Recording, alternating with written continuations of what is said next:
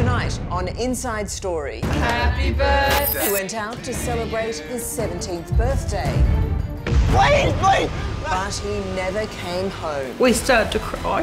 Murdered by his mate, whose uncle... He said, I'm a mullet, you know what we do. ...whose hero... He wanted to be just like him. ...was serial killer Ivan Milat. Murder just like him. For the first time, the key witness tells all. I know if I panicked, he would have killed me. Then, the baby-faced killers who made their own real-life horror movie. She's gonna be alone in a dark house.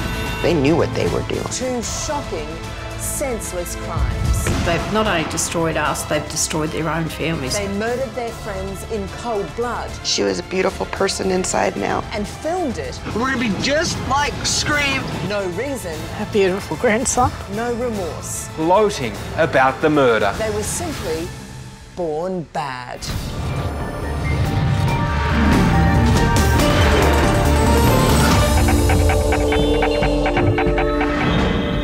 Hello, I'm Layla McKinnon. Welcome to Inside Story.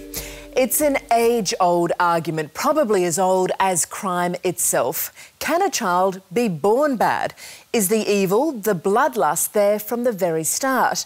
Well, sometimes it certainly looks that way. In both cases tonight, Tom Steinfort found the teenage killers knew exactly what they were doing.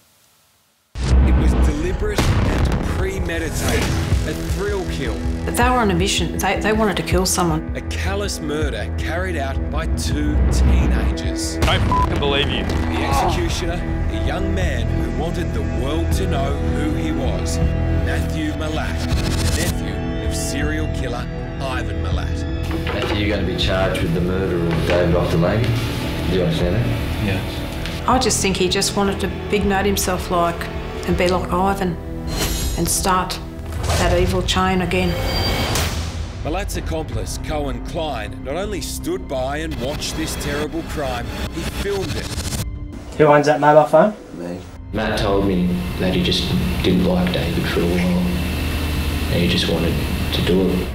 Their victim, a young man who thought he was just celebrating his birthday with friends, 17-year-old David Octolani. Within 4 hours of singing happy birthday, he was gone. This is where David Octolani died so terribly, Belanglo State Forest. It's a foreboding place, but also a location with a chilling significance for David's killer, Matthew Milat. It was here that his infamous uncle, Ivan Milat, slaughtered 7 backpackers. And as we'll see tonight, Matthew Milat was obsessed with the deranged serial killer. He wanted to be just like him. To murder just like him. He said, I'm a mullet, you know what we do. It says it all, doesn't it? Tonight, the tragic story of David Octolani, who was lured to his death. The leader, the follower, and the witness, all caught on a mobile phone. Back down where you were! Laying your chest. A world away, another cold-blooded murder. The killers also 2 teens. The crime just as brutal, just as brazen, and all vividly recorded on home video. I'm just telling Cassie's family, GI number 1. We have to stick with the plan. And she's perfect, so she's gonna die. 2 16-year-olds who thought they were making a real-life version of the slasher movie Scream. She's gonna be alone in a big, dark house out in the middle of nowhere. How perfect can you get? I mean, like, holy shit, dude. I'm horny just thinking about it. Hell yeah. So we're gonna fucking kill her and her friends. We're gonna go down in history. We're gonna be just like Scream, except real-life terms. As you'll see later, the videotape would be their undoing. Convicted for first-degree murder on their own evidence, never to be released after filming the shocking murder of classmate Cassie Stoddart. She said, good night and I love you. And I said, good night, I love you. I'll call you in the morning. That was the last time I talked to her. But first, Bargo 2010. Local boy David Octolani has been axed to death at the notorious Belanglo State Forest. A A chilling story soon emerges, linking the crime to Australia's most reviled mass murderer, Ivan Milat. We got a call, there's been a person killed in Blanglow State Forest, and they think that a person by the name of Milat is responsible. It was one of those times where you sort of check yourself and think that you're being G'd up, but it wasn't the case. Meanwhile, the township is in mourning for the boy who was murdered on the same date he was born. He was a beautiful child. He was never any trouble, and it was very rare that I had to discipline him. He was very clingy towards David and I. It was like we were just like his security blanket. David was raised by his nan and pop, Sandra and David Octoloni. It was an idyllic childhood. Davey would have been helping me feed the chooks, you know. Yeah, collecting the eggs, and we miss all those days, yeah, certainly do. You get those flashbacks. He used to get out with his grandfather, and his grandfather would have him on the horse or out with the chickens or riding a bike. If I was welding something together, I'd show him and give him a play with it, so that later on in life that might help him choose his path. David was a shy kid who drew homemade cards on Mother's Day. Well, he was only 8 years old, and he even went out in my garden and he pinched some of my flowers and he wrapped them up, gave me the card, and he said, "Happy Nana's Day." And I'll treasure that for the rest of my life. As he grew up, David became more outgoing and grew into a popular teenager. Sometimes I'd have 8 here and I'd be feeding them, always on lunchtime. They were all good kids, you know. So he was well known by all the kids and well liked. And then when he got to his teenage years, he, like we all do, want to spread our wings a little bit and want to hold him back, but we used to remind him, say, look, choose your friends. Matthew Milat was one of those friends. When he was a little boy, he used to come here and he'd play with David. Matthew was a sort of a loner kid. Growing up in Bargo, Matthew Milat actually went by his stepfather's surname, Mulman. But from a very young age, he had a growing fixation with his uncle, the serial killer, Ivan Milat. And then at age 14, he changed his name and officially became a Milat. But it wasn't just in name, he was also on the same evil path to infamy. Matthew Milat left school, left Bargo, fathered a baby and found some work in Newcastle. But before long, the aimless 17-year-old was back in town, ready to wreak havoc, ready to bring even greater shame to the Milat name. And he goes, "You know who I am?" I said, "I'm sorry, but I don't." He said, "You know who I am?" And I looked at him and I said, "Oh, you're Matthew Mulman." And he goes, "I am not Mulman, my name is Milat." And I go, "Since when?" And then he started to laugh and he had a really evil laugh, and I just said to David, "There's something wrong with that kid. How about you distance yourself away from him?" Why do you think he changed his surname to Milat? Because I think he wanted to emulate his great uncle, and I think he wanted to be bigger and better. He had a mission. Still to come on Inside Story, the torment. David started screaming, crying, telling Matt to stop. The last terrifying moments of young David's life.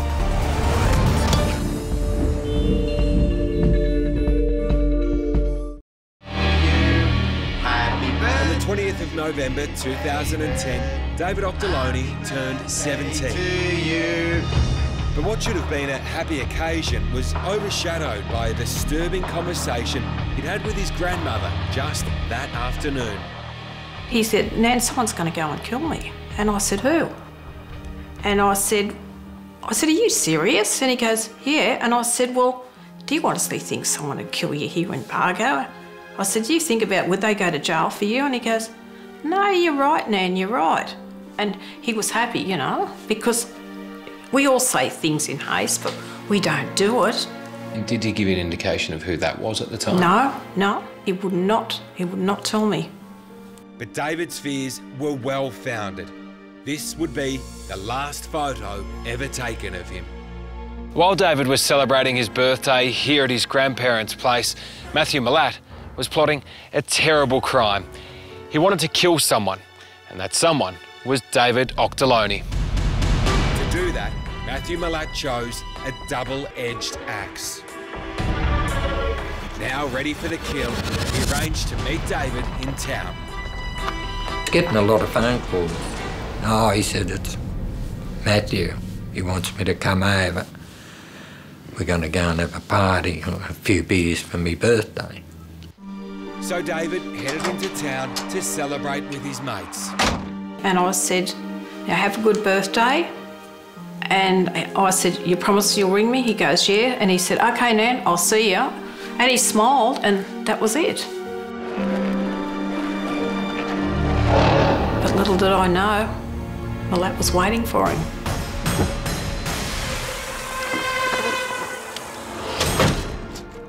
David caught up with his mates here on the main drag of Bargo, where they'd normally hang out, have a few drinks and smoke some pot. But on this particular night, Matthew Malat had other plans. He suggested that they go down to Belanglo State Forest, the infamous place where his uncle, the serial killer Ivan Malat, murdered and buried his victims. In the car were Matthew Malat, his accomplice Cohen Klein, David and Chase Day. Chase Day knew nothing of the murderous plan. He later told police he just thought they were going out to party. David, he got a bit fishy about it, and it seemed legit that they were just going there to have a good time and nothing was going to happen. Matt was calm, didn't seem angry or anything. Are we going to Belango? Yeah. I asked him why Belanglo Forest, and he's like, oh, it's his birthday, let's go and celebrate. And I was like, all right, well, what do we really need to go out there for? And he's like, oh, I just want to check out these plaques at this park where I dumped all the bodies. And I was like, all right. And that was it. Just after 9 p.m, the four boys arrived here at Belanglo State Forest. Matthew Malat and Cohen Klein went to the boot of the car and then asked David to join them. Their adrenaline was racing. Matt and Carl were talking at the back, and I was sitting where I was sitting. And then I got out, just having a stretch, and then Octo walked around the back, and I seen Matt with an axe, and I said, what are you doing this for? And David started screaming, like crying, telling Matt to stop, because Matt hit him. You're fucking dead. Why would I do anything? And then I go to Matt, I'm like, what are you doing? And he's like, you just get in the fucking car and just stay out of it. And I did, and I went and sat in the middle, and then Cole sat with me, and I was keeping my head down. I was listening to Octo just running around, just screaming, just telling Matt to stop. Get the back, please!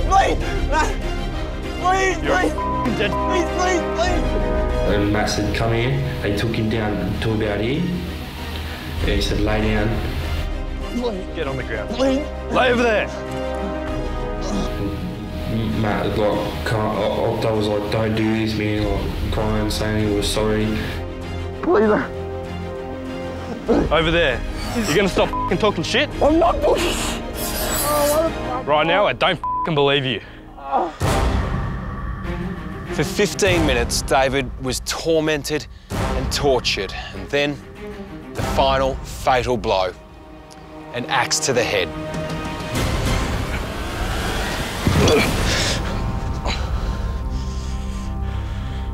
And that was it. That's all I heard, and then I just said, Octo just went silent.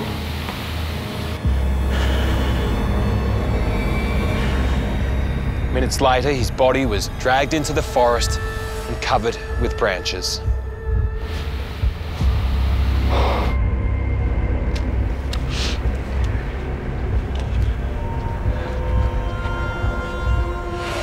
At Nan and Pop Octoloni's, Sandra never received David's promised phone call. 9 o'clock came and he didn't ring me, and I thought, well, okay, he's 17, back off. And he never fronted that night, but we weren't concerned. We just accepted that, you know. The only people who did know his whereabouts were heading back to Bargo. At the wheel, Matthew Malat was on a high. If Matt was saying, oh yeah, that was such an adrenaline rush, that was all I heard him say. And then Matt's like, Colin was like, I told you that you were going to go down the same path as your uncle, and that was it. Well, Ivan took out all those backpackers, and I think he just wanted to go that bit further. Coming up, Who owns that mobile phone? the mobile phone, You're under arrest. the fatal recording that finally caught Matthew Milat. You're under arrest? Yes.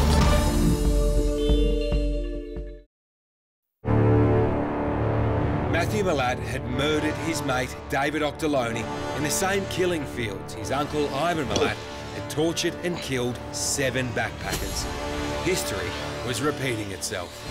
The next morning, Matthew Milat knew he had to cover up his crime, so he came down here and bundled his bloodied clothes and the axe into a bag and tossed them into the watering hole. He thought he'd got away with murder. I'm just about to pick up the phone and I've got a knock at the door, and it was the police. He said, just please go and get your husband, and that's when he said David had been murdered. Nothing come out. Stunned into silence, you know. Didn't even burst into tears. I didn't believe it. Overcome by grief, 18-year-old Chase Day had come into the local police station to make a statement. Now, it's been explained to you that you're under arrest for your involvement in the murder of David Octoloni. Do you understand that? Yes. Day told detectives that, fearing for his own life, he'd helped Matthew Milat move David's body. I knew if I was really about ready to freak out. I was ready to panic so hard, and I knew if I panicked, he would have killed me. I offered him help to make it look like I wasn't going to do anything at all. He told me that he thought that if he made any attempt to intervene, that he would be killed. And I knew there was a knife in the front seat. I felt like running up there and just stabbing Matt in the leg, and so he didn't kill Octo. I had nothing running going. I had nothing going through my head at all. I couldn't think straight. While Chase Day was initially charged with being an accessory after the fact, that charge was later dropped when police accepted he'd not only been an unwitting witness to this terrible crime, he'd even tried to stop it. But for now, he was in custody along with Matthew Milat. I entered your bedroom and I said that you're under arrest? Yes. Okay. Milat's accomplice, Cohen Klein, was also arrested. You're under arrest. 36 hours before, David had been celebrating his birthday with his grandparents. Now, he was lying in a morgue. We had to go down and recognise the body. Just the look on his face and his eyes were, you know, you could just tell the face of fear. And I started to cry.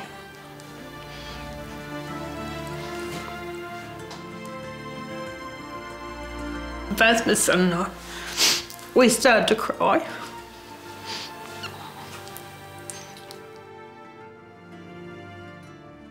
But as David's family grieved, 17-year-old Matthew Milat showed no emotion, and he was less than forthcoming with police. His grandfather, William Milat, the brother of Ivan, gave him support during the interview. Do you agree that I asked you where the clothes were that you were wearing on Saturday night? Just don't answer that, Matt. Okay. What I'm trying to do here is just to corroborate what happened earlier this morning and the questions that I had asked him this morning. Yeah. Is it the case that you're not going to answer those questions about what happened? Yes. Now, what I would like to do, Matthew, is interview you about the murder of David Octoloni. Do you understand that? Yes. Now, I want to ask you some questions about that. Are you prepared to answer those questions? No. Matthew Milat was charged with David Octoloni's murder. He refused to answer any more questions throughout the entire investigation, but detectives already had enough evidence to prove his guilt. The shoes he wore that night had David's blood on them. Milat's murder weapon, the double-edged axe, was found in the waterhole where Milat had dumped it after a bushwalker discovered David's wallet nearby. But it was the mobile phone seized at Cohen Klein's house that proved the most significant and the most alarming of all the evidence. Who owns that mobile phone? Me. Is that the only mobile phone you have? Yeah. It was this admission that would later seal Klein's fate. I was going to come into the police station this morning, but he got to me before I could get up and come to use. At the police station, Klein claimed he was just an innocent bystander. Had you spoken to Matt about harming David in any way? No, I couldn't do that, especially to a mate. But police knew that was a blatant lie. When you were down in the Blangley State Forest, did you have your mobile phone with you? Yeah. I was just sitting in the car. And did you use your mobile phone at all while you were there that night? No. So did you attempt at any time to contact emergency services or anything? No. Cohen Klein never thought of using his mobile phone to call police because he was busy using it to do something else. He was filming the murder. Every single moment of David's last 15 minutes of hell was recorded. When the technical police were able to recover that file, we were able to hear the offence in all of its horrific detail. That included conversations between Klein and Malat just prior to Octoloni being hit with the axe. You have to be ready if he gets away. Yeah, that's right. And it was abundantly clear from those conversations that Klein had knowledge of the offence prior to it occurring. Can you feel the adrenaline? Yeah. Just do it, f***ing. He was there to help Malat become the legend or the notorious figure that Malat wanted to become. This was a thrill kill. I believe Malat chose someone to kill, and it was David. The two teens, Cohen Klein and Matthew Malat, were now facing murder charges. Matthew, you're going to be charged with the murder of David Octoloni. Do you understand that? Yes. Okay. Confronted with the damning evidence of the mobile phone, both Cohen Klein and Matthew Malat pleaded guilty to the murder of David Octoloni. But before the judge handed down the sentences, Malat passed her a note saying he was sorry. I have known and been friends with David and his family for years, and don't know what caused this, and pray that this is a bad dream and I will wake up. Sincerely, Matthew S. Malat. It was a terrible lie because while in custody, he'd also been penning a series of poems gloating about the murder. Hear the crunch of leaves and feet, feel your heart skip a beat. Are you gonna get away? No hope, kid. This is your day. I'd like to jam every bit of paper down his throat and hope he choked on it, but how could you? Not even hardened killers gloat about things like that. The judge wasn't impressed either. But unlike his uncle Ivan, Matthew Malat will be released. Malat received a minimum sentence of 30 years in jail. On appeal, Cohen Klein was given a minimum sentence of 20 years. I honestly think Malat should have got life, and I think Klein should have got life. I just think I hope they rot in hell. Because they've not only destroyed us, they've destroyed their own families as well, you know. All I know is that karma takes over. I'll never forgive him. I'll never forget. And I just hope that someone else balances the books, you know. Still to come on Inside Story, two baby-faced teenagers with an evil plan. I'm horny just thinking about it. Hell yeah. Their very own slasher movie. A real-life scream with a real-life victim. Dude, I just killed Cassie.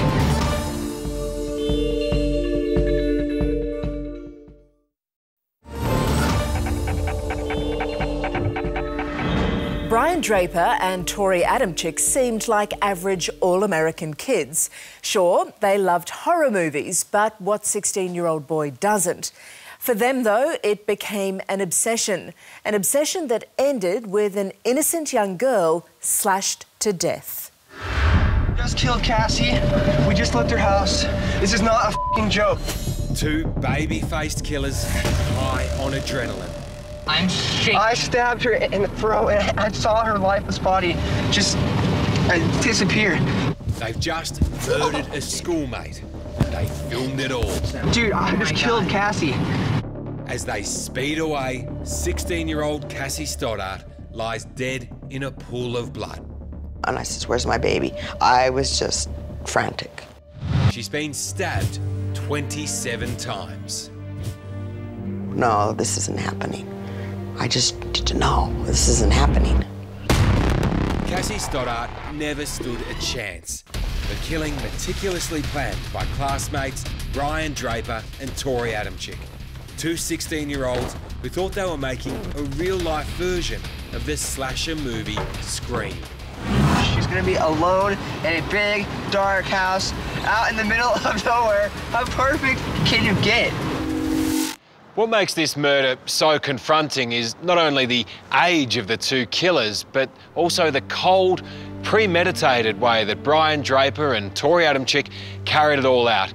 We know this because they filmed pretty much the entire senseless crime.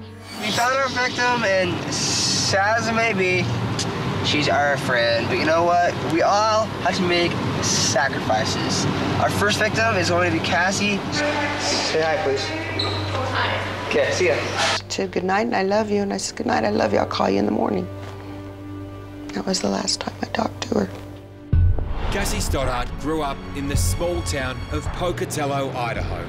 She was a grade A student, hoping to become a lawyer. She loved her friends. That was her world. It was her friends and her family. She was always nice to everyone. She had a big heart.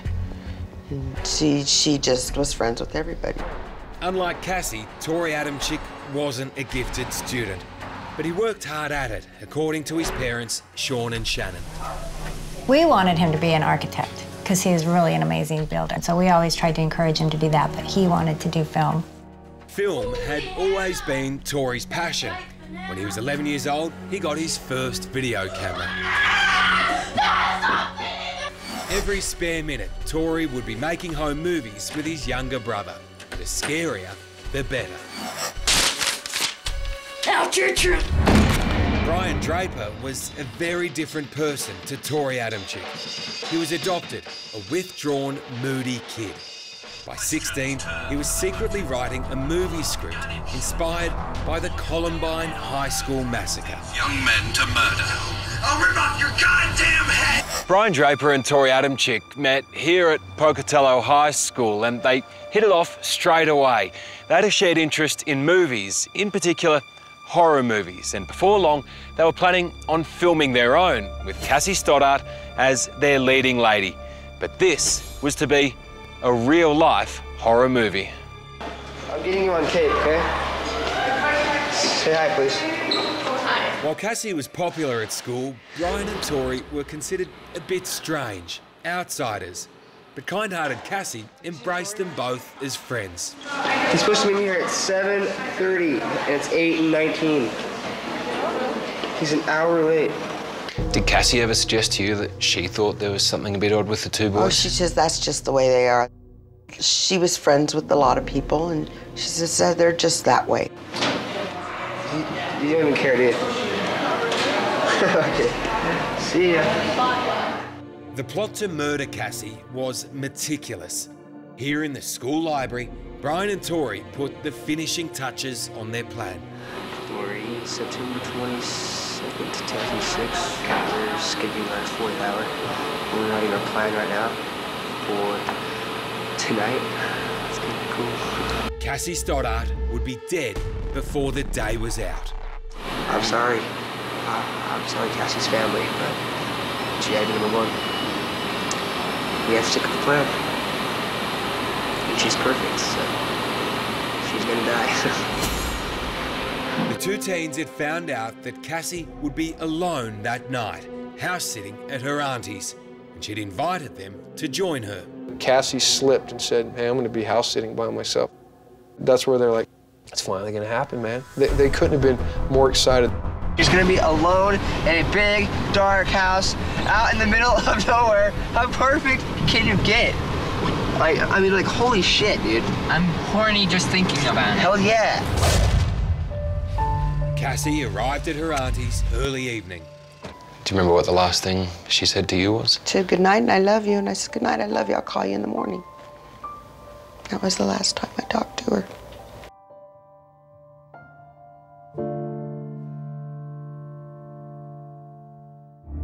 Hello? Cass, we're here.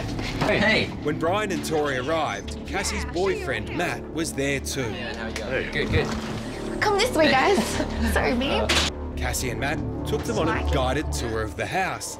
Come with you. No one was looking. Brian unlocked the back door. The 4 teenagers then watched a movie, Kill Bill 2.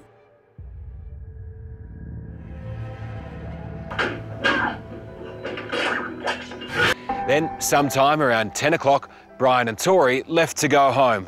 Or so Cassie and Matt thought. We're ready. We're listening to the greatest rock band We've ever. waited for this for a long time. Pink Floyd. Before we commit the ultimate crime of murder. Now in a new set of clothes and carrying knives and masks, Brian and Tori slipped back into the house and cut the power. Whoa. What the f? Cassie and Matt expect the power to come back on at any time, but it doesn't. Matt rang his mother to see if he could stay the night to keep Cassie company, but she refused and a short time later turned up to drive Matt home. That left Cassie in the dark and all alone.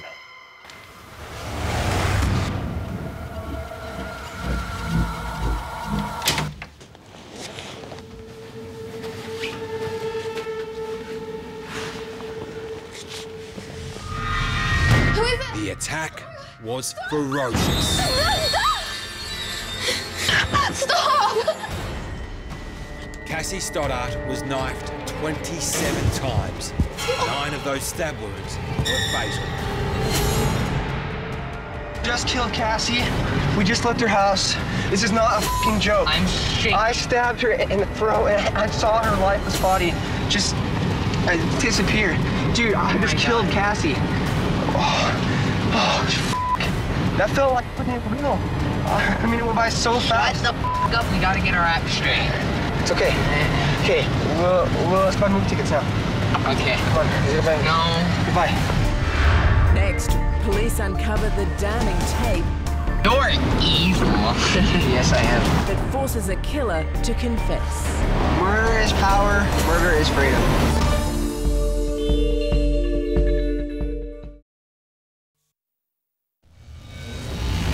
Cassie Stoddart was dead.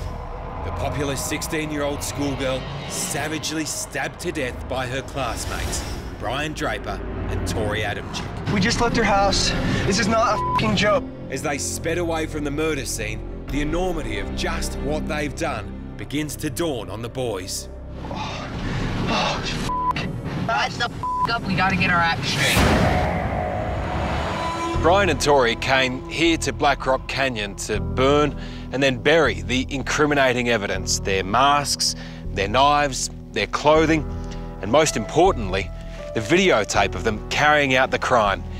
But it was a botched job. They didn't destroy the tape, and in the end, that would become the damning evidence that proved beyond any doubt that these 2 teenagers murdered their classmate, Cassie Stoddart. I stabbed her in the throat and I saw her lifeless body just disappear. Cassie's mum soon got the shocking news. I was like, no, this isn't happening. This isn't happening. When am I going to wake up? This is a nightmare. You know, you don't think of that. You live in a safe community where, you know, everybody knows everybody, everybody trusts people. You don't think that this would ever happen to you. Pocatello detectives begin their investigation. Tori Adamczyk and Brian Draper are among the first people interviewed. I want to make sure that you understand that the truth is really important. And both deny any involvement in the murder, but police are already suspicious. And when the teenagers claim they went to the movies after leaving Cassie, their suspicions are piqued even more. Okay, so what's the movie about? After a period of time, we confronted him with the fact that we believed that he was lying about going to the movie. We got some problems, okay? Yeah, you understand. We got some problems. Movie. And it's really important that this is the time in the interview where you really need to cowboy up. You didn't go to the movie.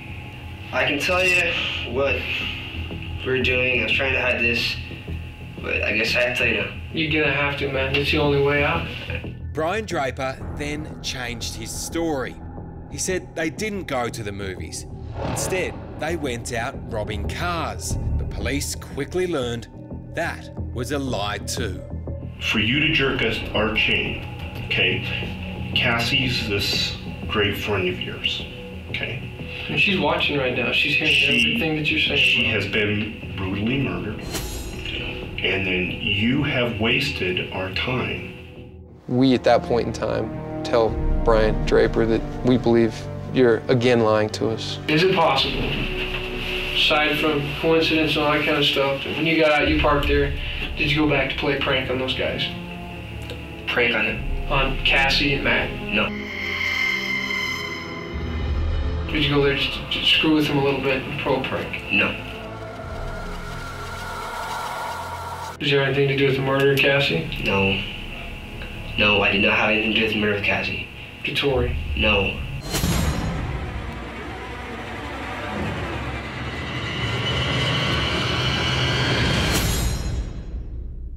But while police believed Brian and Tori did have something to do with Cassie's murder, Tori's parents, Sean and Shannon, felt it just couldn't be true. I honestly believe somebody else had come back into the house afterwards, and that's what I truthfully believe. I know Tori, and he just simply couldn't do that. Police now took the dramatic step of bringing Brian Draper in for a polygraph test.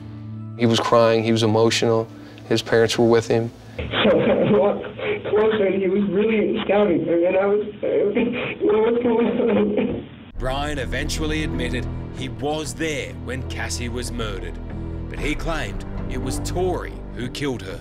He put the blame off on Tori mostly, that Tori actually stabbed Cassie and that he was just there and he didn't know that it was going to happen.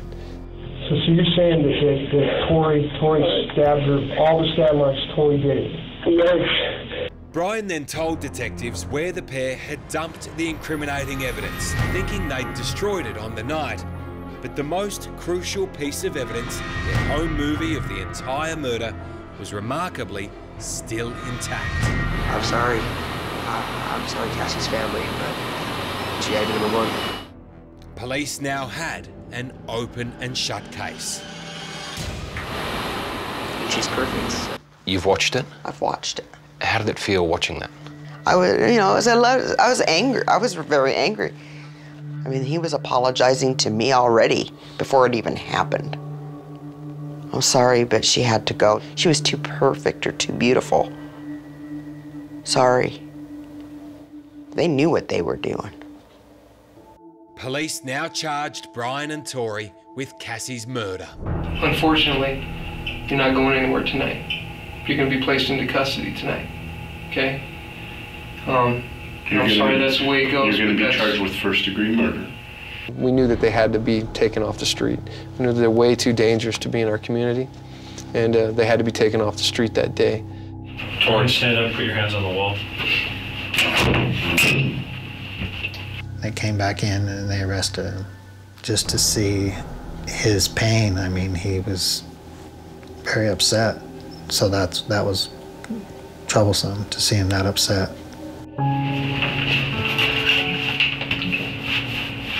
It was just the end of the world. I mean, it was just everything was over, felt like.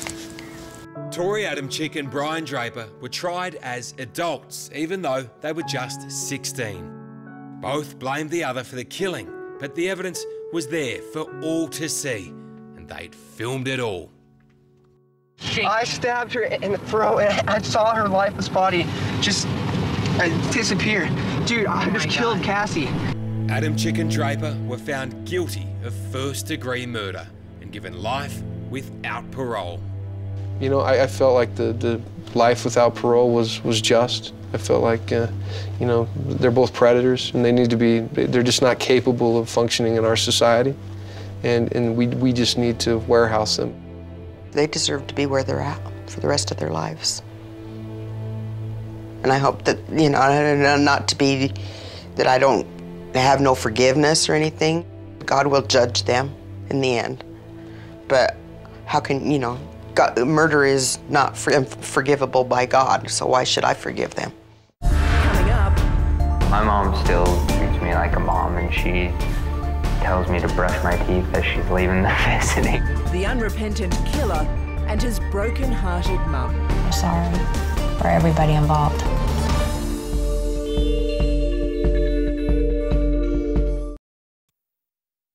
We found our victim, and sad as it may be, she's our friend. The evidence was damning. You know what? We all have to make sacrifices.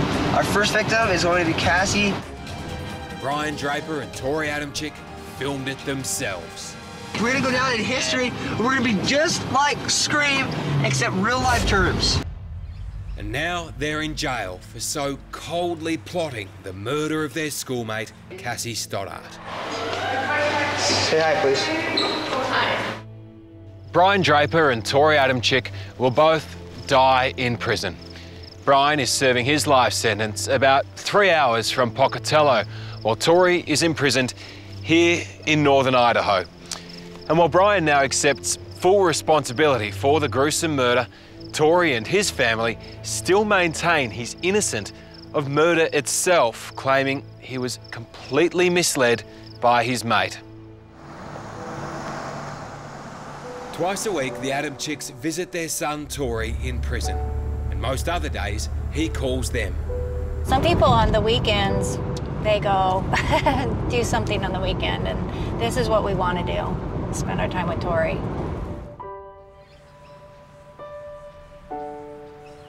My mom still treats me like a mom, and she tells me to brush my teeth as she's leaving the visiting, and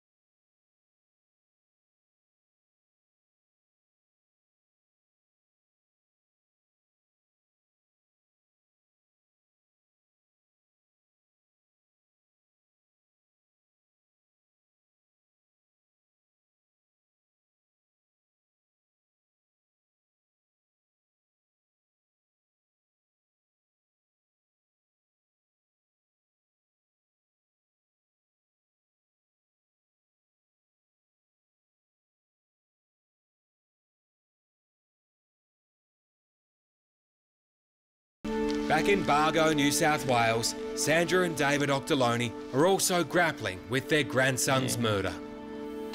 I think the hardest part is, like, we raised him and all of a sudden he was just, after celebrating his birthday, within 4 hours he was gone. We'll never see him again.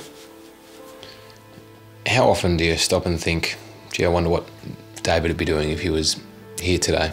Oh, all the time. I'll be doing something and it'll come back to me that I did this with David. I just have a flashback to if David was there, you know. It's now 4 years since David was murdered by Matthew Malat, the troubled teenager determined to follow in the footsteps of his uncle, serial killer Ivan Malat. Matthew, you're going to be charged with the murder of David Octoloni. Do you understand that? Yes. Malat's accomplice, Cohen Klein, was not only a willing partner in the shocking crime, he filmed the whole brutal attack. Is there anything else you want to tell us about David's murder? Not that I can think of at the moment. They lured him. And David was such a trusting soul. You know, he never thought bad of anyone. He was just lured to his death. To me, they just wanted to make a big name for themselves. And Malat jumped on the bandwagon of Ivan, and he wanted to be bigger and better. Do you think with Matthew Milat it was in the blood? He said, I'm a Milat, you know what we do. So that says it all, doesn't it? Our beautiful grandson. It'll kill you. You'll eat yourself away inside if you dwell on it all the time. They're just not part of my life anymore, but David is, and always will be. I think we'll go.